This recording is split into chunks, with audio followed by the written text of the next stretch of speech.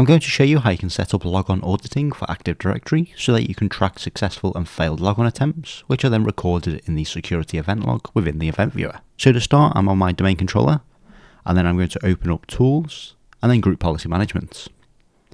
Within here, we can create a new GPO and call this Audit Policy. And then once we've got our new GPO, we can right click and edit. And then under Computer Configuration, we can go to Policies, Windows Settings, Security Settings, and then Advanced Audit Policy Configuration. Within the Advanced Audit Policy Configuration, we can drill down to Audit Policies, and then log on/log off. And then here we've got a handful of options that we can configure. The main two that you'll want to do is Audit Logon, and then you'll want to configure the following audit events and then select successful and failure. What this will do is whenever a logon event happens, so when someone tries to log in and they either successfully log in or they put an incorrect password in or the logon fails, it will log an event to the event viewer, which we can then monitor for at a later date. What we also want to do is enable the audit account lockout. So if an account gets locked out, it will notify us by logging an event in the event viewer that an account is locked out, or someone has tried to log in with a locked out account, and then we can again monitor that for a later date. Now, something to be aware is that these two options, or these options in here, are logged on the local workstation that the account attempts to log into. So if someone tries to log into on a Windows PC, these events will get logged in the event viewer on that local PC. Now what we can also do is come to Account Logon and then enable the credential validation and the Kerberos events. So this will then also log an event on the domain controller that gets the authentication request. So if someone tries to log in and fails, it will be logged also on the domain controller that a logon attempt has been failed. So I will come to the credential validation and then just enable and then set success and failure. And then also for the Kerberos authentication service, enable success and failure. And then again in the service ticket operations, we'll enable success and failure. So for the time being, that's all we want. Now you can go through and check these other options out to see if that's something you also want to monitor.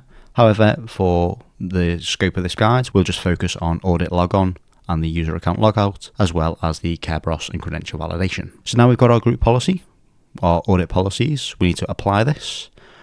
As this is an audit one, I would recommend just dragging it over your entire domain and linking it at the top of the domain, and then right clicking and enforcing it, so that if any machines have the inheritance for group policy disabled, it will just override and it will get this as well. So now we've got this.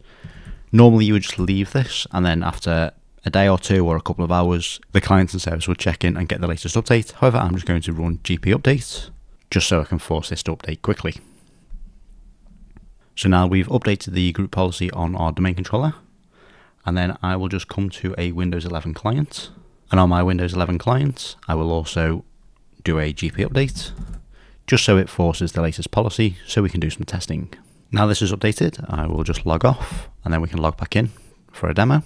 So now to actually test this, if I log in to my domain account, but if I put in a bad password, it will say the username or password is incorrect, try again. And then if I actually log in, it will then go through.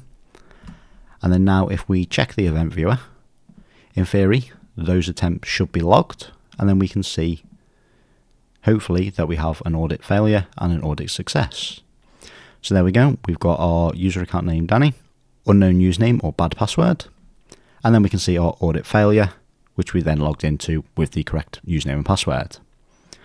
So we can see that the event ID 4625 has been logged anytime an audit failure occurs. So if we wanted to monitor for logon failures, we could just monitor for this event ID, and that will notify us anytime of a login failure. Now obviously this was on the Windows 11 computer. However, if I come back to my domain controller, and then if I also open up the event viewer in the domain controller, and then come to Windows Logs and then Security, we should see somewhere along the lines an audit failure, which is here. Now this is for the Kerberos authentication service.